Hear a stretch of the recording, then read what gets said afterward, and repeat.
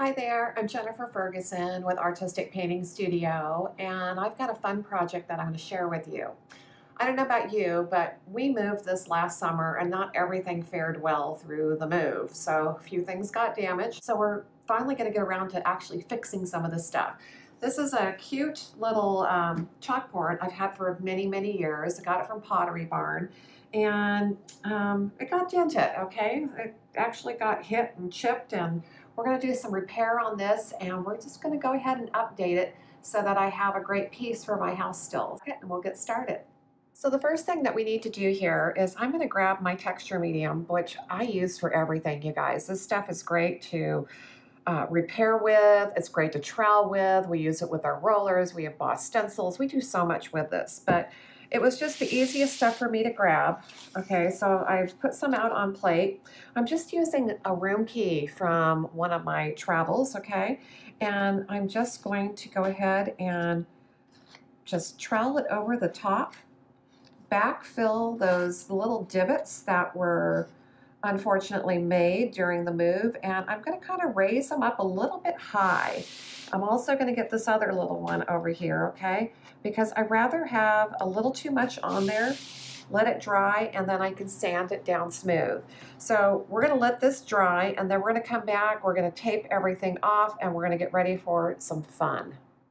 While repair work is done, it's not exactly perfect, but I know it sure looks a whole lot better than it did, okay? I took this outside, we sanded the areas that we repaired, as well as I sanded the whole rest of the frame, cleaned it up, and then taped off my center panel. And I used what's called an orange core tape, which is more delicate because this is a chalkboard, okay? I'm using these little triangles, which are wonderful to keep me off of my surface so it's easier to paint the frame. And we're going to be working with a product called Bondago. And Bondago is a paint and primer all in one. So this is going to be a great surface paint. And all I'm going to do is just paint the entire thing black, because this is going to be my first coat for our foils. Most foils look really great over a dark surface, and the foils that I've picked for this are definitely going to look great over black. So I'm just going to go ahead and paint the whole frame black, and then we'll have to allow this to dry, and then we will get on to using our foil adhesive and the fun part of creating a decorative finish with the foils. Our layer of black paint is dried, and so now we're ready to go ahead and start our next layer, which is going to be the foil adhesive. So this is our own brand under Artsyville Embellishments, and it's the first layer to accomplishing a foil transfer. So we are going to be transferring these beautiful foils once we get the adhesive on. So our first step is I've already taken the adhesive out and put it on a foam plate, which just makes it easier to work with. And it looks milky white, but this product will dry completely clear. So you want to go ahead and just brush it on the surface, just like you would have brushed a layer of paint. You want to make sure that you have 100% coverage, because if you don't have any foil adhesive down, you're not going to have any transfer, okay? So the foil adhesive is the only thing that allows the foil, the metallization of the foil, to transfer to your surface, okay? And you want to try to make sure that you are not making a whole lot of different brush strokes in different directions, because this product is thick. It does not self-level. So got it on the chalkboard there. So you want to make sure that you're putting it on as smooth as you can possibly put it on, because that is going to give you the smoothest transfer as well. So if I brushed it in all kinds of different directions like that, that might show. So you want to come back, and if you're putting it on haphazardly, that's fine, but make sure you come back and that you smooth out as much as you can with your brush strokes, okay? That'll just ensure a smoother application with our foils. So we will allow this to dry for at least an hour. And I do recommend at least an hour no matter what time of year, because you want to make sure that the foil adhesive is drying all the way down to what we call a firm tack. And that is going to give it the ability to pull that metallization um, off of the carrier for the foil transfer. So I'm just going to finish this up, and then we're going to allow this to dry. So the foil adhesive is finally dry, and now it's the fun part, okay? We get to play with the foils. So I decided I was going to use this beautiful silver rose pattern on the 4 corners, and then I'm going to use the cheetah pattern in between. So what I've done is I'm using a quilter's ruler so that I can see through it, and I'm trying to mark a line that is equal, okay, from both sides, so that I can have a line to follow here. Okay, so I'm trying to like line this up to the corner and then have about the same amount of space on either side and mark my line. Now, it's probably not going to be perfect, but it'd be better than just trying to eyeball that, okay? So the quilter's ruler works pretty cool. So now I'm going to go ahead and cut a piece of the silver foil off. And, oh, I'm going to really, really want a straight piece. So I think we're going to go get our cutter and cut straight pieces so that we'll have a perfect line. Okay, this is our great little tool that we use. It's basically a paper cutter, but this will allow us to cut some perfect straight edges, and that we're going to need for the 4 corners, okay? So I'm going to use this cutter to cut my 3 more pieces so I have a straight edge, okay? Because if I just cut it with my scissors, I might not have as straight of a line as I would like. So we don't try to depend on ourselves for being straight. We just get out the tools. So again, I'm going to try to keep it up high as I line that up to the line that I've made, okay? And then smooth it down, and then just let it wrap to both sides and smooth it on there. And like I said, we're just going to leave the 4 corners on, and you're going to see why, okay? I'm going to try to do this from this angle as well, so maybe you can have a good look at it from that side. And this frame is curved in a little bit, okay? So trying to make sure that I allow it to curve. You can see how I'm just smoothing it out. And I'm just going to leave the 4 corners on to start with. Okay, I got to make sure I've got my nice straight edge, okay? Not the scissor cut edge. Let's see if I can find my line. And then again, smooth that on. Oh my gosh, these foils are so incredibly beautiful. And this is going to be so cool. And I think a pretty easy way to do this, okay? So now I can go ahead and cut the cheetah foil. And we can just cut strips and finish out the other areas, okay? So I think I'm going to try to cut a piece as long. And I got to make sure this doesn't get stuck, okay, inside there. So I'm going to pull this to the side. You might not be able to see exactly what I'm doing, but I'm trying to cut it long enough. And then I'm going to take the full piece, okay, the long piece that I cut, and I'm going to cut this in half. Again, I don't know if you're going to be able to see me do that, but we are just going to cut it right down the middle so that we have some longer strips, okay, that can go down the sides. And let's see if I cut this long enough. Oh, maybe not, okay. Oops.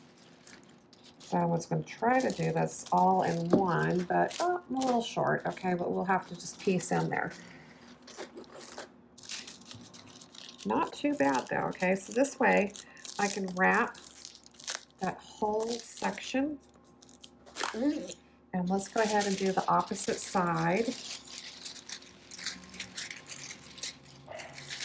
And sometimes these want to curl, so it's It can be easier to go ahead and start with them, fold it in half, and then let them loose, okay? And that way you can get them onto the surface where you want it to be. Where's my cloth? Okay, I like using my cloth first. Okay, we're still going to have to do a little piece here because I did not cut that long enough. But what I was wanting it to do is if I needed to use my scrub brush at all, this was going to give us complete coverage of foil because I didn't want to use my scrub brush and get onto the adhesive. Okay, so that was kind of my whole thought there. But I'm going to cut a little piece here off of this area. And I can cut this in 2 pieces actually. And we can get this to finish out that little corner that I got. I was a little too. This is going to look so great. And what an improvement from being able to upcycle and just repurpose, you know, not so much repurpose, but bring new life to something that you've had and you've enjoyed, but, you know, it's either gotten tired or just you need a new life to it, okay? So if you don't get enough coverage by just rubbing it, the scrubber brush is wonderful, okay? So then you can use a little bit more pressure and you can scrub onto that surface so that you'll get as much release as you possibly can. Now, in the tight little corners, when you get into places like this, we go for a toothbrush as well so that we can scrub in to those little areas, or you can also even use your fingernails sometimes work really good. Okay, so let's reveal this first piece. Take a peek. And if there's any place that didn't cover really well, we can put the foil right back down and double check before we completely remove it, okay? So I always kind of talk about like burping it first, okay? Making sure that you're happy with it, because if you're not, and there's some foil that didn't release, it'll be right where it should be if you just lift it up and then put it back down. Okay, so our first piece is transferred. Doesn't that look great? Oh my gosh, this is going to be such a fun addition to my house, okay? And so let's scrub this side. Try to make sure we've got everything done. Okay, I can get my corner over here now. And let's make sure that we have it all the way down on that edge. Okay, so if it grabs out further away, because you know when I brushed the adhesive on, it brushed onto the tape. So if it grabs further away, always kind of like lift it up to let it release, and that way you can push it down to where it needs to go. And then release.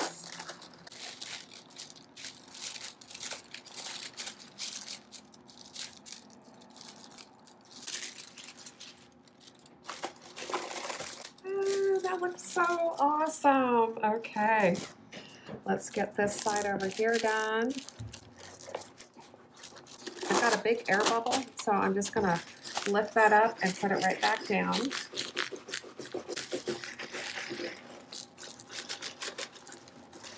Okay, let's make sure our corner is on really good. Okay, let's get this last side closest to you.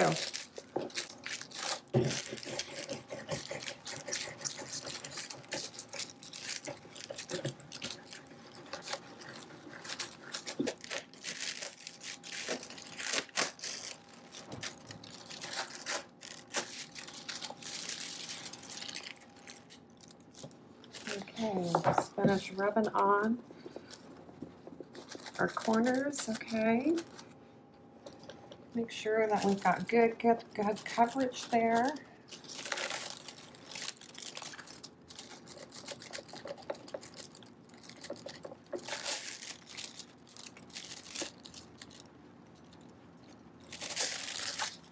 Oh, I hope you guys think this is as much fun as I do. This is awesome.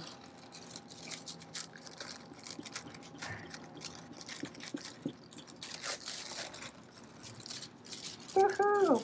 Okay, to finish this off is really easy, okay? So always make sure you protect your foils because they can get scratched if you just leave them as they are.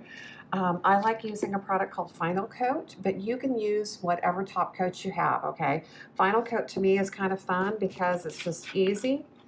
All I do is just unscrew that lid, tip it over onto some cheesecloth or just a soft cloth. You can also use staining pads, and all you have to do is just wipe it on. It goes on nice and thin, and you can just build your layers, okay? So normally I'll put on at least 2 to 3 layers, depending on the use of the piece. Now I know that this will be highly used in my house, so we're probably going to put on 3 to 4 layers and make sure that all my work stays gorgeous for years to come. So thank you so much for joining me for this fun upcycling project. My chalkboard is going to look wonderful in my house once again. If you're looking for a list of the supplies, they are listed in the description of the video. Thanks for joining me once again.